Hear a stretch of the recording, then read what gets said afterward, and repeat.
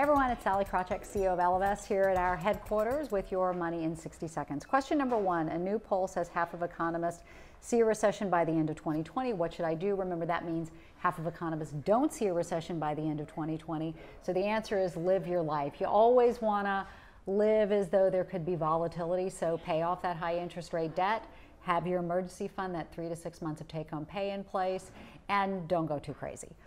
Question number two, what's the best way to spend my bonus?